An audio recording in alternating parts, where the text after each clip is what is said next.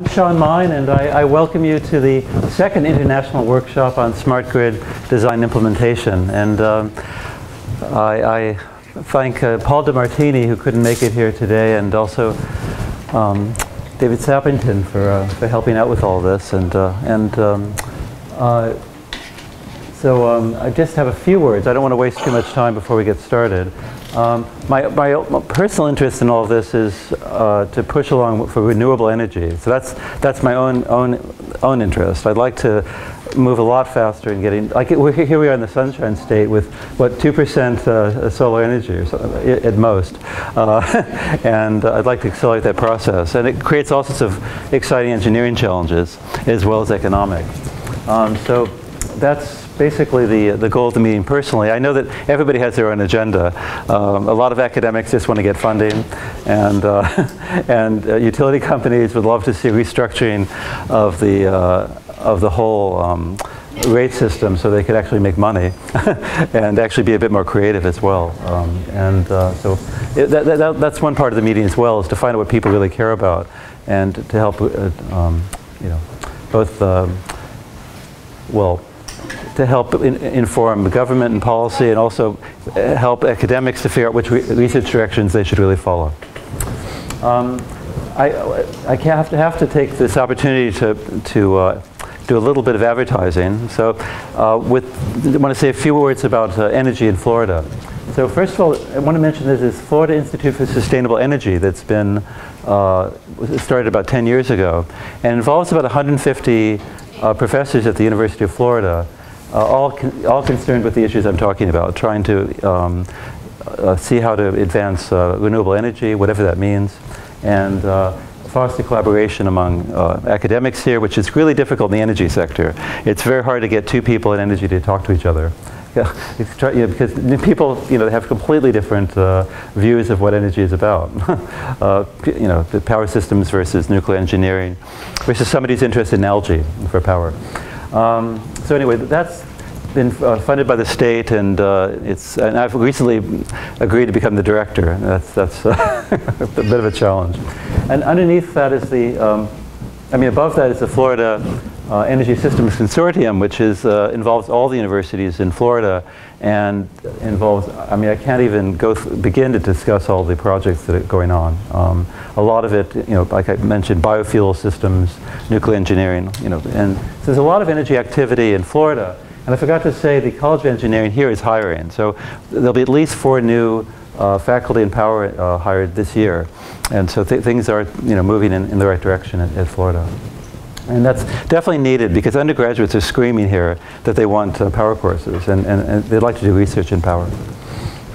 Okay, so again, the goals of the research are basically, I want to repeat this again, is how do we prepare for a rapidly changing energy mix? We know how hard that is. So we know that in Germany, when they thought they could just plop down all this wind and solar, they've seen chaos. And in the Pacific Northwest, the same thing. They've plopped down all this wind. 4 gigawatts seemed like a lot to me in the Pacific Northwest. It's 40 gigawatts of wind in Germany. And it's an incredible chaos to deal with this. But I think we can do it. It just takes a bit of engineering. And the biggest thing is volatility there. But how to engage consumers is something that we need to discuss. So that's a big part of to me, a big part of the goal of the workshop as well, is that there's a notion of solving these problems through economics, engaging consumers. We hear prices to devices screamed all the time. What that means is something we all need to talk about together. Because we can make consumers very angry with prices to devices. We can destabilize the grid, or we can make things work better. So that's a big, at least it's a big personal interest of mine. And then again, after all of this, there should be some energy policy in the U.S. to move us in the right direction. And hopefully, after some discussion, we can create an energy policy. So that's really the grand goals of the workshop. Hopefully, we can do all that in 2 days. Who better to start off the workshop? Is this the first slide? Yeah. Then Buck Martinez from Florida Power and Light, who's the Senior Director of Project Development for Florida Power and Light, who joined in 1981. So yeah, so you can really give the history of the history of energy in Florida. FPL, we're actually part of a holding company. The holding company is called NextEra. And we've got subsidiaries, NextEra Energy Resources, which we call NEAR, and then we've got FPL.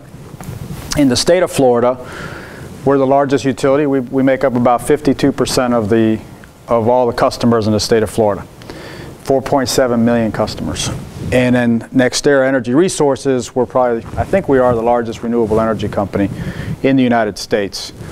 One of the things that's interesting for us is over the last 5-6 years, we know we've had a pretty significant challenge on the economy, but we have invested over $31 billion in infrastructure in the last few years. It's a lot of money. When you look at GE and some of the other major capital investment companies, I think we rank second in capital investment. So part of what I really want to talk about, part of that is not only are we investing capital, what we've been able to do is reduce the rates of our customers in the state of Florida to rates that are cheaper today than they were 10 years ago. So it's an amazing way of how you can invest money and at the same time meet your customers' needs. And then one of the other things that Fortune magazine has this thing where they call most admired companies, and now for 8 years in a row we've actually been in the world's most admired company. So something I'm really proud of. And we're also for 8 years in, there's another magazine, I can't remember where it was, but it's one of the world's most ethical companies. So some of the things that we're really proud of as we continue to drive our growth. So let me talk a little bit about Florida. We're in 35 counties, 9,000 employees, and that's significant because about 10 years ago we had 12,000 employees. So we've almost tripled our customer base, and at the same time we've been reducing our employee base. Obviously you can't do that without technology, you can't do that without process change. And some of that technology you'll see later is how we continue to modernize our fleet. We've got about 74,000 miles of power lines, and as I mentioned, we've got a pretty significant customer base. The relevance of this slide is only as good as what this slide was 10 years ago. So we're now about a 70% natural gas company here in the state of Florida. And as Professor Main spoke about, we've got a challenge that we don't have a renewable portfolio standard in the state. We don't have any real legislative policies that really push for wind and solar. But by the same token, we also have some technology challenges and we have some resource challenges.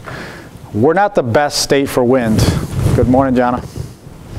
We're not the best state for wind. Unfortunately, when the wind blows, it blows in the summer and it blows very hard, and that's not good.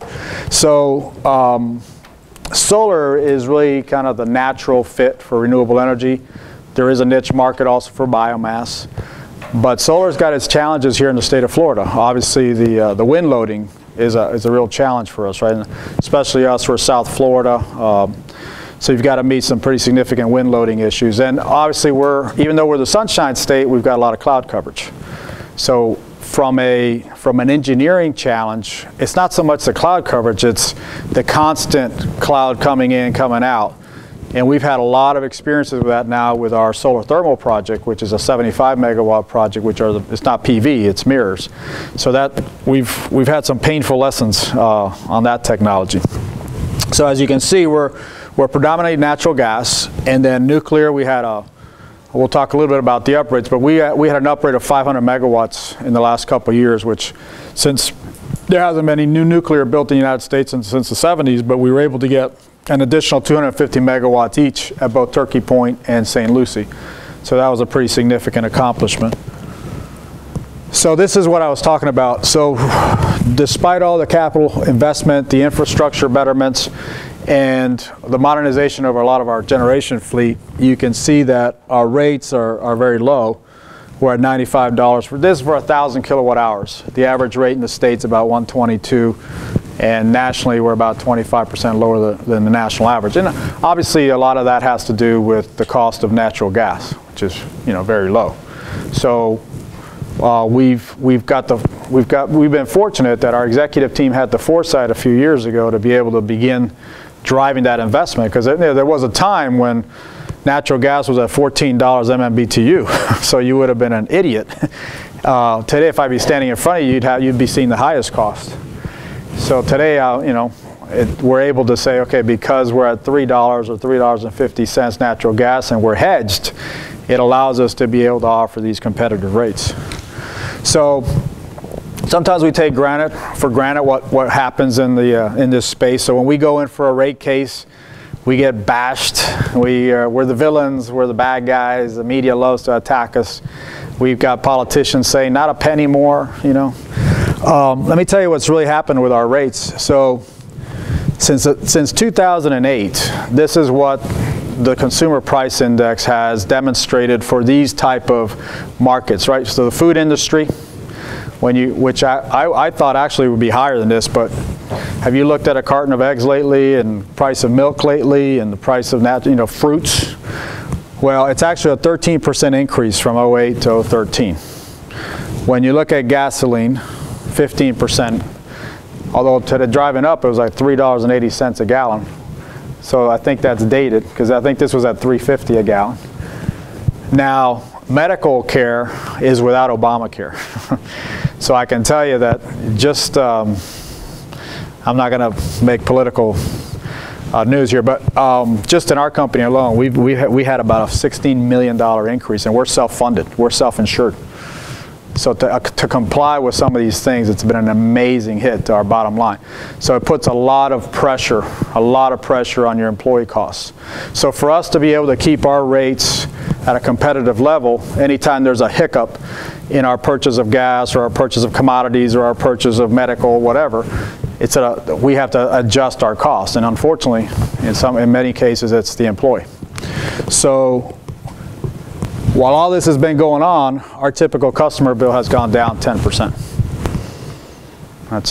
So when you hear the media basically bashing energy costs and what have you, I mean, I get pretty defensive about it. I say, guys, take a look at what's going on. When, well, our costs have gone up. Yeah, well, your usage has gone up too. So every house has plasma TVs, every house has computers, every house has electronic equipment, alarm systems, all kinds of stuff. And in Florida, most people have pools and pool pumps and what have you. So this is what's been going on with our grid. I know the professor talked about some of the things and some of the challenges. We are bullish on this whole thing. We've invested about $15 billion in the grid. So the grid for us is, obviously you hear a lot of people talk about the grid is antiquated, the grid is, something from yesterday. Well, our grid is pretty new, and some of that was because 5 individuals, Wilma, Francis, Gene, and a few others, that basically, the hurricanes that came in 04, 05, 06, that basically, in most cases, we had to reconstruct and basically rebuild a brand new system. We didn't have to just, people say, you got to go out there and fix it. Well, you had to rebuild it. Everything was basically devastated. So that also allowed us to put in a tremendous amount of what we call storm hardening. When you drive around South Florida, you see in many locations where we're basically trying to replace every wooden pole in the system with concrete pole.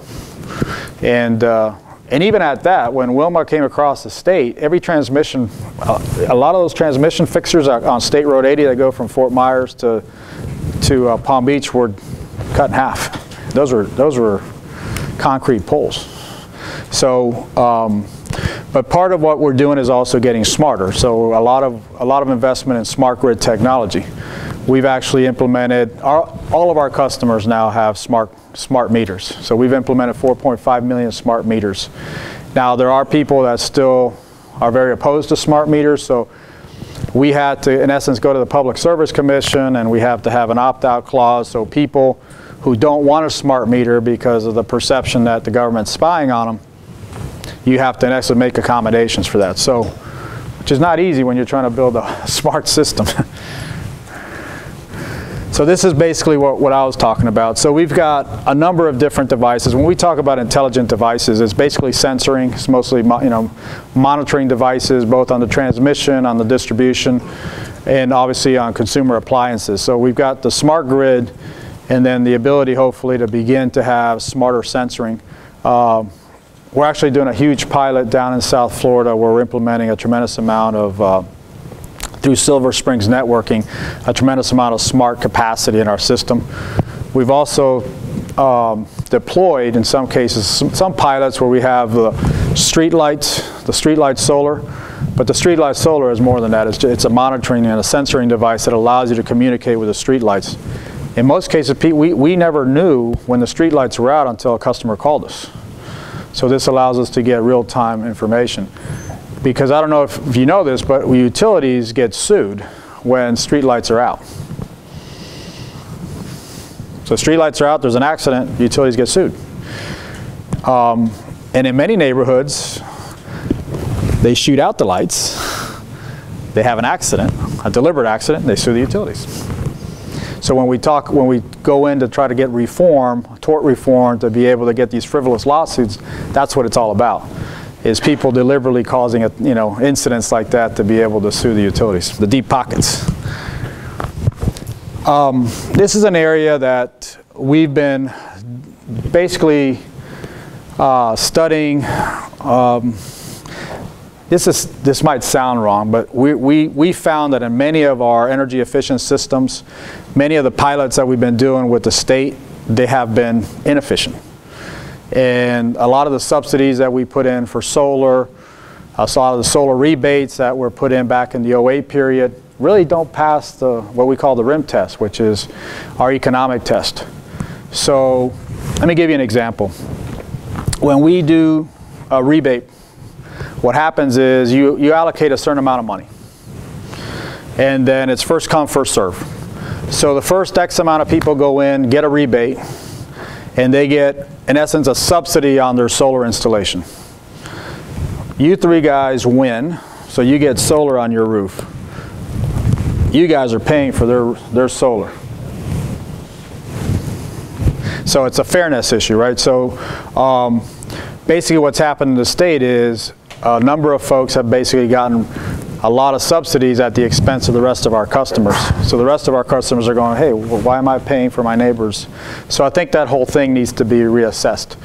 You're starting to hear a lot of rumbling all over the United States on a phenomenon called net metering, which is a very sensitive issue. It puts utilities in a very awkward position. So basically what net metering is if it costs me 3 pennies to produce power at FPL, I got nuclear and I got gas and I got some solar, so it costs me about 3 pennies. When someone puts solar on their roof, I pay them the retail rate. So I'm paying you 11 cents or 10 cents. All right, so even though it could have cost me 3 pennies to service you, I'm paying you I'm paying you retail. Guess who's paying for that retail? The customers that don't have solar. So those are the issues that are being debated all over the country right now. And in some areas, I think Arizona, I think North Carolina, the utilities have basically gone out and trying to put a tariff on people that are using solar, because they're saying, hey, they're basically getting the benefit of using our grid to be able to put their solar. So when the professor talked about earlier, we desperately need energy policies in this country. We desperately need a real healthy debate about how all this stuff that's coming into the grid, the distributed generation, all those components fit, because it's real and it's here. And in California, for example, 33% of the energy is coming from renewable energy. That's huge, and that's come in the last 5 years. It's been a real phenomenon, and it's going to continue to make sense because cost of solar has really come down rapidly. We have over $10 billion invested in wind in the United States. And when we started in the wind business, we were getting capacity factors of 18 to 20%. In some areas, we're getting 40%. We're getting 50%. Where our costs are below what I would call the blended cost of coal, gas in some of these areas. So it's a phenomenon that's here. Now, obviously, the challenge with wind is we've got, in many cases, the generation is very far from the load. So we have to build transmission. So we've created our own transmission company. We started with a company called Lone Star Transmission in Texas. Now we've expanded that. Now it's U.S. transmission. So we're building transmission because the utilities didn't want to build transmission lines to service the load. So that's a phenomenon you're going to see more and more of, and it's a healthy debate. It's a debate that needs to be had, and you're going to see some real horses get into this race, especially the distributed generation race. I would argue that you're going to see utilities eventually get back into this race. I don't think the utilities are just going to basically abandon a lot of load. So this is what when I was talking about strengthening the grid, this is $460 million to harden the grid. So a lot of that is basically hardening the system with the poles. I mean, basically taking out a lot of wooden poles, putting in heavy duty, strengthened concrete poles. A lot of these concrete poles have gotten a lot better. They were hollow. That's why they would snap. And then we've really positioned ourselves well, not because we wanted to, but because of need. We're kind of the company that has a lot of track record, a lot of traction on how to restore power in the event of adverse weather conditions. So, for example, we now have an agreement with all the other utilities where we're kind of first responders. This year we had Arkansas first response. We had obviously Sandy a couple years ago. We sent a lot of crews up there. This year Georgia was getting hammered. I mean, we sent a lot of crews up to Georgia. So it's allowed us to learn a lot. I think Sandy was one of those hurricanes that it was not just the wind, it was the intensity of the wind. And it caused so much incredible damage up there, as well as the flooding. So we've got, we typically have over 500 crews ready to go at any given time. And that's the agreement. Now, being in the peninsula, obviously it takes a little time to deploy, because you have to, you have to basically get these guys out of Florida, but you got to keep them out of harm's way too. So, but they got to be able to respond, but at the same time they got to be able to do it in a safe manner and a quick manner. And for our guys who had never been accustomed to working in snow conditions and icy conditions, they're getting a lot of exposure now. So this is something we're real proud of, is our emissions record. So when you see what we're doing on the generation fleet, and I'll show you some of the events that we've taken on, you can see what we're doing on the emissions. So your carbon dioxide emissions, your nitric oxide emissions, I mean, this is across the board. We compare ourselves constantly with a balanced scorecard on cost, on our cleanliness, and our reliability. And these are things we're very proud of, obviously. So this is my favorite slide of all. So when you look at, in 2001, we were importing over 40 million barrels of oil at FPL. Today we're down to less than 1 million barrels of oil. We have, in essence, weaned off foreign oil, totally.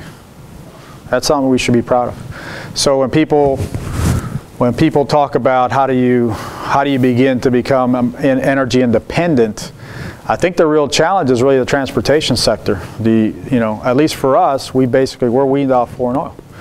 And a lot of that is the advent of the whole natural gas phenomenon that's taking place in the United States. But I do talk to a lot of folks that are not only investing in the whole electric vehicle scenario, but they're also investing in natural gas vehicles. There was a legislation passed last year which actually encourages a lot of the natural gas phenomenon, a lot of the natural gas infrastructure in the state of Florida for vehicles. So I think you're going to see a real debate going on between natural gas vehicles as well, and then electric vehicles, and that's going to be interesting to see how that pans out. But this is an amazing slide, and we've done calculations where we said if every utility in the United States had this same type of profile, the emission reductions in the U.S. would be insane. I mean, incredible. Not to mention having to buy oil from Venezuela or Saudi Arabia or any, most of these countries that we don't really get along very well with, right? We hire, this is amazing, but we hire a number of veterans that come back from the Iraqi wars and the Afghanistan wars. A lot of these guys are in the wind development business. And the reason for that is they're so passionate about getting off foreign oil. These guys, when they were overseas, see a lot. And they question why we're doing what we're doing. When you're losing a number of, friends, family to wars that are caused by the need for oil in many cases, they're passionate about building an infrastructure that requires basically zero fossil fuel. So it's an interesting phenomenon.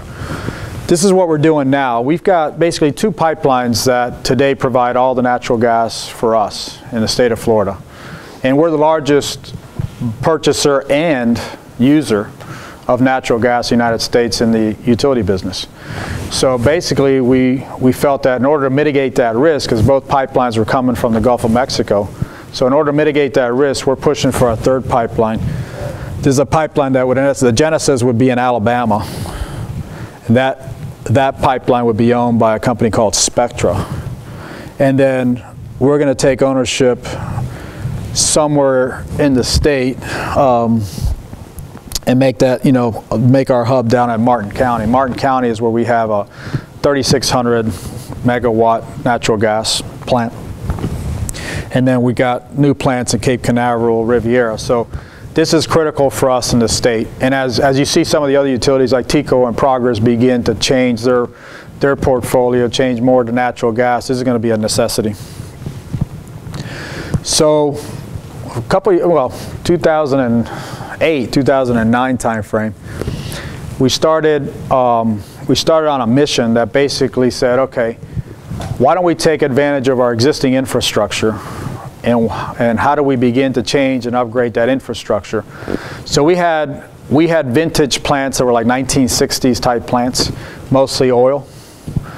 So we went ahead and pushed for a public service regulatory approval that would allow us to take our Cape Canaveral plant and our Riviera plant, decommission, basically demolish them, right? And convert that to a natural gas plant. So when you got a 10,500 heat rate and you make that about a 6,500 heat rate, you get about a 33% more fuel efficiency. You get about an 88% betterment on your particulate emission profile. You use the same, transmission infrastructure, the water infrastructure that was there, so you can do it fairly cheap. So these projects were about 1,000 megawatts, and they came in at about $1 billion. So it's tough to beat. It's tough to beat those prices. Not only that, they create, during peak construction, they created over, I think, 1,500 jobs in these locations. So it was a nice boom for that infrastructure, and then it creates a lot of nice tax revenue for the counties and the cities, especially, well, Cape Canaveral, which was devastated by the whole NASA issue. It was nice to get some nice tax revenue in there. This is Riviera. We're actually commissioning Riviera actually April 10th. So it's a twin project. Basically, we did the same thing. We tore down the old plant. This is going to have a heat rate of about 6,450. And again, it's going to give you the same type of efficiencies. Gave first-year revenues for this city. It's a pretty impoverished city. It's $20 million. That goes into the education fund, police officers, firefighters, those kind of things. So this is a real win-win-win, actually. So this is basically ready to go. We're going to commission it in 2 weeks. We knocked this thing down on Father's Day 2 years ago, and as far as you could see on the intercoastal on both sides, there were boats. It took a year of planning. It took 7.2 seconds to knock it down. I was like, that's it? But I happened to be media boy for that event, and so you're on the top of the Port Authority building, and at 6:45 in the morning, it's like 89 degrees. And the people had camped out at a little island across the intercoastal, and you could start to see the lights coming on and the little tents and stuff at like 6 o'clock in the morning. So I wish I had pictures, but as far as you could see on the intercoastal on both sides, it was amazing. And then when you do these things, people don't realize the coordination, the amount of coordination that it takes. So we just knocked down Port Everglades. If you've ever flown into Fort Lauderdale Airport, you used to see four humongous stacks.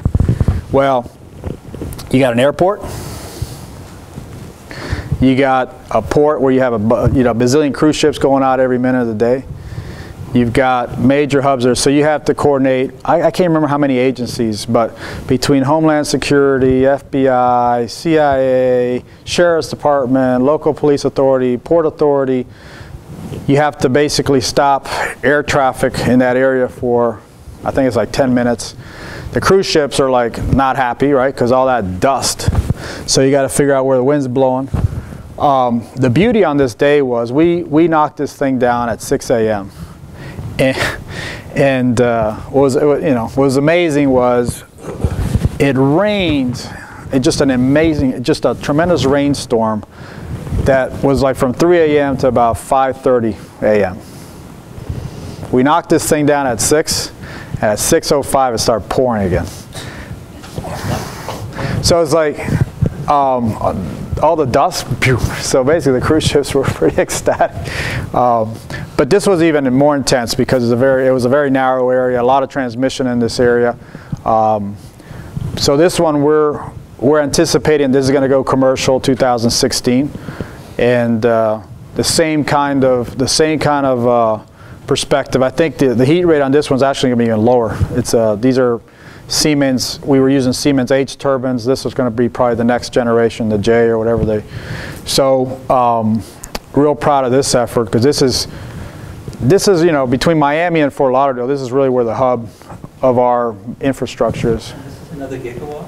Mm-hmm. This is another gigawatt. This was another, really used a lot of oil. It was a very inefficient plant, but we couldn't take it offline because a lot of our load is right there centered in, Lauderdale and Dade. So for every time you have to shut some of this stuff down, we have a lot of peakers in the area that we have to basically ramp up. So this was a major challenge for us. While this was going on, we ramped up 500 megawatts, and this was about $1 billion of economic impact. Nuclear, and anything you do in nuclear is huge scale stuff. So 500 megawatts of nuclear. The beauty of nuclear is that there's no fuel purchase for the next 30 or 40 years. So there's an upfront capital cost, but then the operation and maintenance of it should be significantly cheaper than fossil. So very proud of that. A lot of tax revenues, a lot of people got put to work. So there's some tremendous significance on economic benefits for these projects. So talking about solar or not, I had the real privilege of working on our first 3 solar projects, and we really anticipated at that time that we'd be building a lot of solar in the state of Florida. So in 2008, there was a vision that basically called for a 20% by 2020, those kind of things. So we quickly jumped out there. There was a provision by the legislature that said you're allowed to build 110 megawatts, first come, first serve. We put in 3 projects right away. We were actually obnoxious about it. We actually filed before the actual filing date. And we said, we're ready to go. We've got 3 projects. One was in DeSoto County, which was, we've got 13,000 acres in DeSoto County, and we envisioned that one day we were going to build a nuclear plant there. Obviously, when we went to talk to the commissioners, the first thing they said, we're not building nuclear, right? So no, not yet. There's no water in DeSoto. The Peace River was basically, at that time, they had been going through years of droughts. So this worked out nice. It was a small project. I mean, it's 25 megawatts. At that time, it was the largest PV facility in the country. And we actually had the President of the United States come in and commission the plant. It's actually running really nice, but it's 25 megawatts. And then we did a private-public partnership with NASA, and that was a 10 megawatt plant where we leased their facility. And in basically as the old barter system, in lieu of receiving cash payments for a lease, they asked if we would not give them cash, and we were like stunned. I said, "You don't want cash for a lease?" And the reason they didn't want cash is if you give cash to the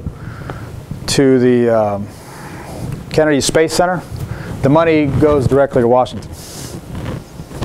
So what we did was we built them their own facility. So we basically said we took the present value of a 30-year lease, And we said, we'll build you a 1 megawatt facility and we'll do the operation and maintenance for 30 years. So that was kind of a really neat project. And we were able to, kind of cool, we got to work with NASA's intellectual capacity. They've been doing solar in space for over 30 years. So it was kind of good lessons learned. And then we did our big hybrid project. So the big hybrid project was we decided to build a 75 megawatt solar thermal project, the mirrors, and combine that with one of our existing gas plants over at Martin. So that was the first of its kind. I think there's another one maybe in Morocco or something like that's been built. So we knew we had the expertise because we've operated solar thermal projects in California for years, actually since the 80s, using the old Israeli technology. So now we combined it with our natural gas facility. We had some major hiccups the first year. We had a leak. What happens is you basically have these mirrors and then you have a tube. The mirrors reflect the sunlight onto the tubes, which is an oil derivative. It heats up and then goes into the same heat exchanger, creates steam, those kind of things. So we had a leak, so we had to deal with that. The biggest challenge we had was the constant ramping up and ramping down due to cloud coverage. That was brutal. I think going forward, I don't think we'd build these in Florida again. We would build it in California, we would build it in Arizona, but I don't think we'd build it in Florida. Brutal on the grid or brutal to the machinery? Yeah, so brutal to having to report, brutal to maintain it, brutal to operate it on a reliable basis, because anytime you have to shut down the gas unit for maintenance, it shuts down the solar project. So it affects your performance. Anytime there's cloud coverage, you're talking about ramping down 75 megawatts ASAP, having to ramp up 75 megawatts on your gas. So when you're in the desert, it makes a lot of sense. I mean, it's a great story, and you don't have those kind of hiccups all day. But here, with the amount of cloud coverage, it's a real challenge. So the good news is we've been able to adapt and we've been able to engineer a number of things that are going to help us going forward. But when we built the solar project, the solar thermal project, the cost of thermal was actually cheaper than PV. Now, PV is incredibly cheap. So when we built the Soto, it was $6 a watt, which is very expensive. But that was the first of its kind of that size. And this one came in at about $4 a watt, the hybrid. Today, I could probably build the Soto for $1.50 a watt. So it's really getting cheap. So we just got quotes on some rooftop commercial space at $3.50 a watt. Those used to be like $10 a watt. So you're starting to see significant ramping down. My fear is, though, is that we've basically given this whole market to China.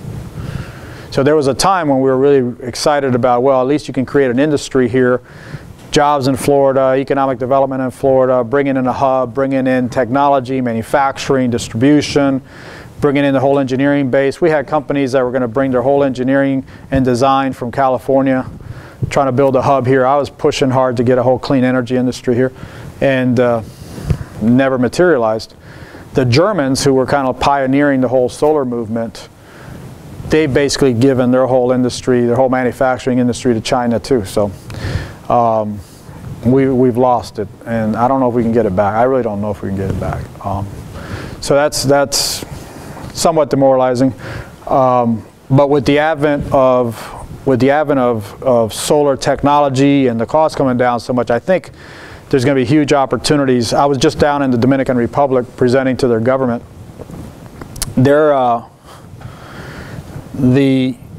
rate of theft, meaning the amount of energy that is not paid for, collected by the utilities, is 40%. Now the people paying for that are the people that are already paying for theirs, and now they're paying for everybody else's. That's not sustainable. Their outages are insane. They have 4 or 5 hours a day of outages. I mean, it's crazy. They're paying over 40 cents a kilowatt hour, where here in the United States, you're paying 9. So I think there's going to be a tremendous opportunity for companies that want to take the risk of going into the Caribbean, Central and South America. I don't know I don't know how you insure it necessarily, but there's ways, you know, if you can do that, then you can build huge hubs here in South Florida and become the exporter of a lot of this stuff. Just like we can begin to export natural gas at some point here soon. These are some of the projects, you know, mostly on a research side. We're deploying solar to over 100 schools. We just do that. It's part of our foundation. The beauty of that is beginning to educate children and force the issue at home, right? So you begin to educate children on how clean energy works. The thought is they take that argument down, they take that debate down to the dinner table. Their parents are then forced to say, oh, tell me what you've been doing, and the parents don't know anything about it, so the kids are actually educating the parents on wind technology, solar technology, so it's a beautiful thing. And then we put a kiosk at each of these schools, which shows the kids how much energy, how much emissions they're reducing, and then, you know, you put it into their terms, like, for example, how many cars are basically being equivalent to how many cars are being taken off the road. So we do events with the kids, so you know, they're learning a lot. We're at our Juneau facility in Palm Beach. We've got 6 solar installations on our roof. We're constantly changing out some of those panels, assessing those panels. They're all connected to smart meters. We've got 2 big solar covered parking canopies. Each of those have a number of electric vehicle charging stations attached to them. So we've got you know, it's basically our own little living lab. And then one of the things that we are doing is this Governor Scott has been bullish on the whole issue of economic development. He is the economic development guy for the state. So he goes on all these trade missions. And one of the things they encourage us to do is create kind of an economic development perspective. So we've got a small group of folks that works with Enterprise Florida, and they're going out trying to encourage companies to move to Florida. So what we do is we offer a rider that basically says if you use so much electricity and you employ so many people, we're going to give you huge discounts on your energy bill for the first 5 years. So we just landed Hertz. I think Hertz is moving over to Fort Myers, and these are some of the companies that are coming here to Florida, or actually come to Florida. So it's pretty neat. It's an opportunity to use energy as an economic development driver for the state, try to encourage new business, encourage new employment. So stay tuned for that. There's going to be more economic development innovation on that. That's it. We're a lot to digest. Questions? I'm sure you guys go. No, anytime.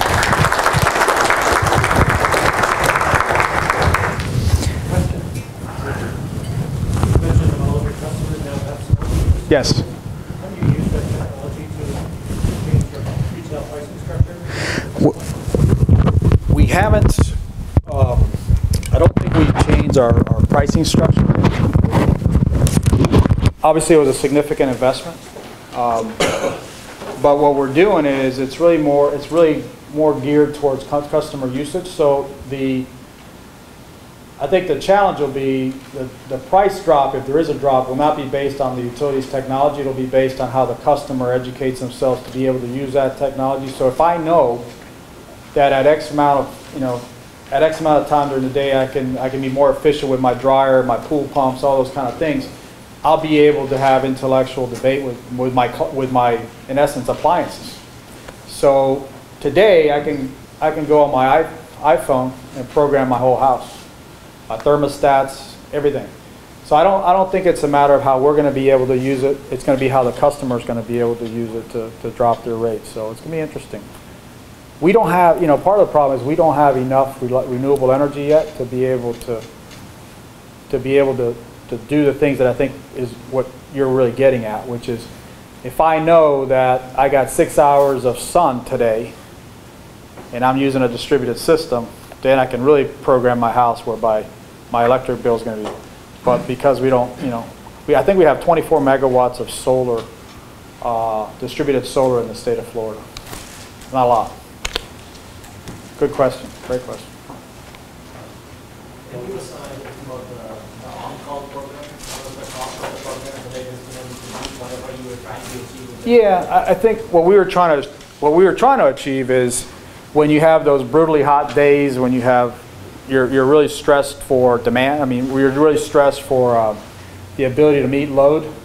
It gives us the ability to basically shut people's appliances down for a while. So pool pumps predominantly. So what we were hoping is that we would have more flexibility in being able to avoid brownouts. And I mean, I think the consumers are getting smarter. So when you look at the efficiency of it, I think we don't use it much. The danger is that these energy efficiency programs are used to, in essence, count towards the reserve margin of the state. And that's dangerous. So by that I mean we have a 20% reserve margin in the state. That basically says you should have 20% more energy available than you need theoretically. But you're always ramping up and down power plants and what have you. So if you truly get into a situation where you're experiencing these 95-degree heat waves and everybody's locking into their ACs, you can't expect everybody to turn their energy efficiency stuff on or allow us to turn it all off and use that to be able to offset that load. So I think part of the debate that's going to be going on in Tallahassee is what's really the right margin, and should it be comprised of generation load or should it be comprised of energy efficiency? And that's going to be a very interesting debate because we don't have a lot of distributed generation. We can't depend on the people to be able to be leveraging their solar. So it's based on us to be able to have to provide all that load. So it's going to. I was curious if you consider it cost effective, that program. We haven't seen the cost effectiveness. To follow up on that, do the consumers in the program get paid just for signing up, or do they only get paid when they? No, they get paid. When they get curtailed? No, they get paid for signing up. I think they get like I don't know what it is, a credit on your bill. It's yeah, it's like $10 a month or something like that. So in essence, it's basically you're allowing me to curtail your power as needed. But for $10, I do it because I'm not home during the day when they shut it off. So. But if you're working from your home and stuff, I wouldn't suggest it because I mean they can just shut your system down 2 o'clock in the afternoon. It's not worth it. I have a question about the net metering and the cross-subsidization, because I've been trying to follow Arizona Public Service and some of the other companies that are wanting to do something to reduce the cross-subsidy. How is that different than, economic development riders? You were just talking about the economic development riders for the companies that come in to create jobs. That's the cross-subsidy. I think the difference is the theory is that when you're bringing in new companies into the state, you're creating economic development for the whole state. So everybody benefits because your tax revenues should be better. You're hoping to get more people. Restaurants are going to boom. Property taxes will be able to be kept flat. Where the other one is just you versus him. You're paying for his solar, or he's paying for your solar. So you're not creating economic wealth for the state of Florida through a net metering policy. But through an economic development policy, you're definitely creating wealth because you're encouraging more people to come down here. More people are paying taxes. You're hopefully creating capital improvements. So to me, it's pretty different. You don't think the net metering, to follow up on that, that could be structured in such a way that it would benefit already? I think it could. I think what has to happen is what I see as the bigger issue is how do you price the value of solar? So today, I don't give any value to solar. Meaning, when I go to my economic dispatching guys and I say, hey, I want to build whatever 100 megawatt solar facility, I have to run a model that basically says what is not to make it overly analytical, but what is the cumulative present value of what they call our revenue requirements? Meaning, if I do X, is it going to cost my customers more or is it going to cost less? So when I build this natural gas project, each of those projects saves my customers over the life of the asset about $600 million. Because the price of gas is significantly different than the price of the current project. So it's a negative, which is a good thing. When I build solar, they don't give me any value for emission reductions. They don't give me any value for capacity. They give me as available energy. That's it. So today it costs my customers money. So my cumulative present value revenue requirements when I build solar is a positive, which means it's bad. I mean I have to collect money from the general population of my customers to be able to fund it. So that's the issue. And the debate that's going on is, on the distributed side, should you be giving some value to solar? Should you be giving some firmness to it, meaning can I depend on it? And in Florida, my guys won't let me do that because the question they ask me is, today it's March 28th. Let's assume September 25 I want to do a forward contract and you guarantee me those 100 megawatts will be available to you. I said, I can't.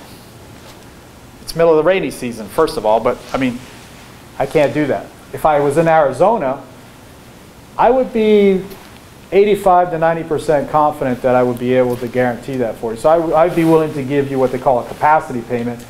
So capacity means I'm paying you for the insurance, the confidence that I'm going to have that power available to you. Energy says I'm only going to pay you when I'm actually producing kilowatt hours. So it's the other argument is, should we be giving solar a value for not having to build more transmission and more distribution, which is a capital requirement to the state? And in Minnesota, I think they're actually giving a penny and a half. So if your cost of electricity is 3 pennies and solar is 12, all of a sudden I just reduced it by 1. So somewhere there might be a happy medium where maybe I don't pay you 12 cents on the net metering, maybe I pay you 6 cents or 7 cents, but begin to have some kind of a compromise between the utilities and distributed generation guys. The other issue is more the economic issue, not the technical issue, which says if you truly believe that this is the auto industry, the buggy whip industry, the auto industry kind of analysis that says ultimately a death spiral, because if more and more people go to a distributed system, the rest of the customers that are not using it are having to fund all of the infrastructure for the state, which is not sustainable, right? So if today, if 10 of us today share a pizza, we're dividing that cost of the pizza by 10. But tomorrow, 2 of our guys drop out. Now 8 of us are paying for the pizza. And then tomorrow, 2 more drop out. Now 6. So at what point does the remaining population that isn't on distributed generation having to pay for all of the infrastructure, all the embedded costs? That's going to be a real challenge. Because if today everybody's paying 94 bucks, then tomorrow that 94 becomes 120 or 150 because I have less people, right, paying for that infrastructure. That's going to be a challenge.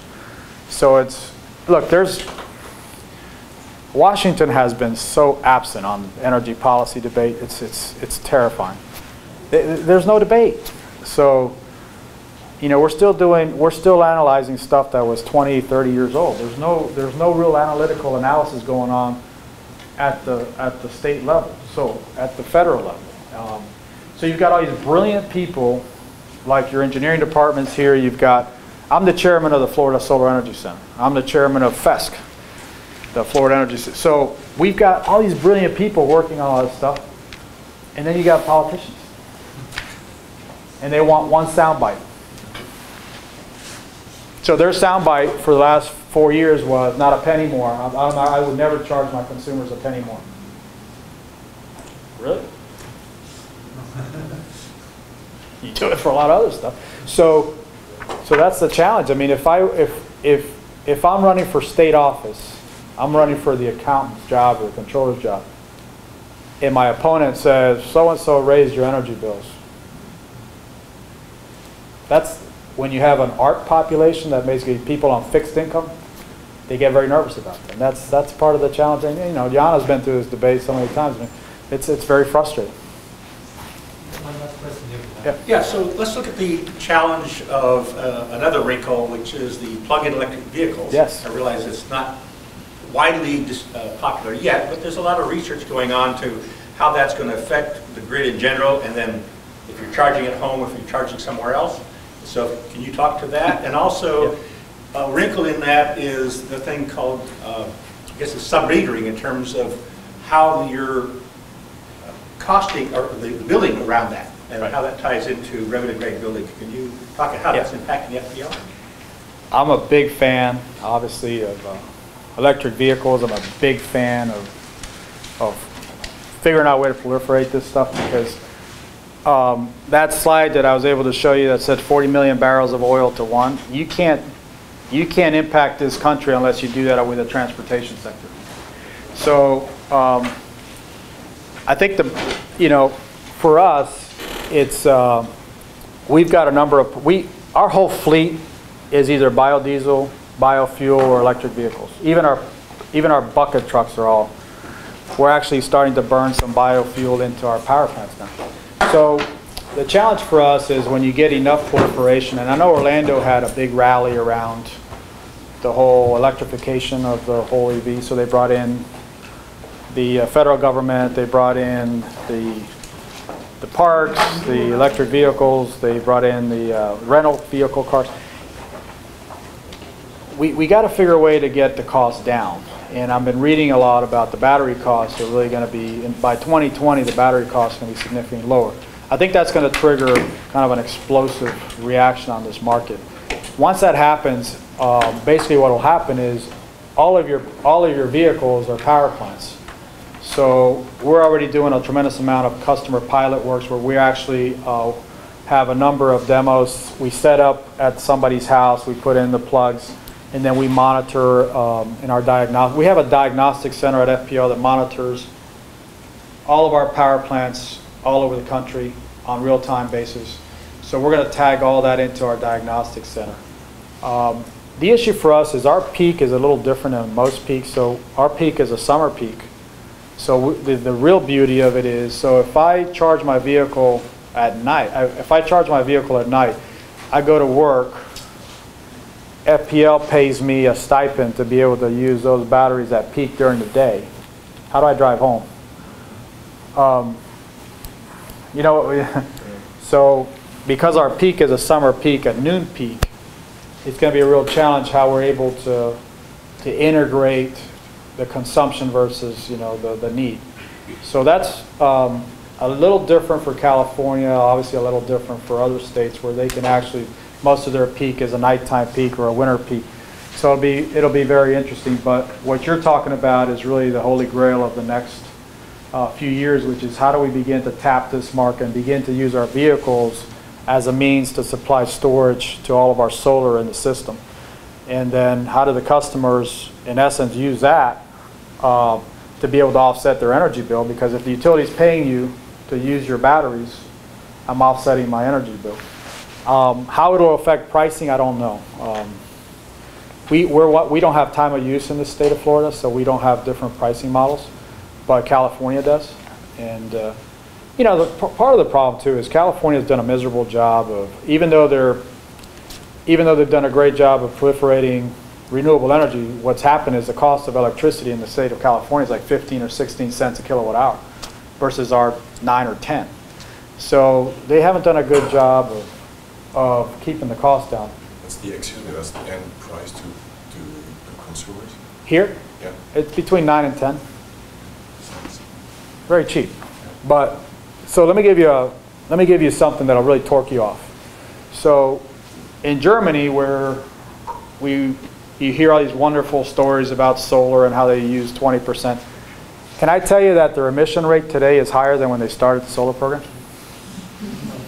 That's disgusting, by the way. Talk about, so you can build all the solar you want and have a horrible plan, because if your engineers aren't involved in the planning and the integration of all this technology, so what they've had to do is build coal plants. They've had to build coal plants because the solar isn't very effective. So their emission profile is significantly worse than what it was 20 years ago. Sad. Wonderful.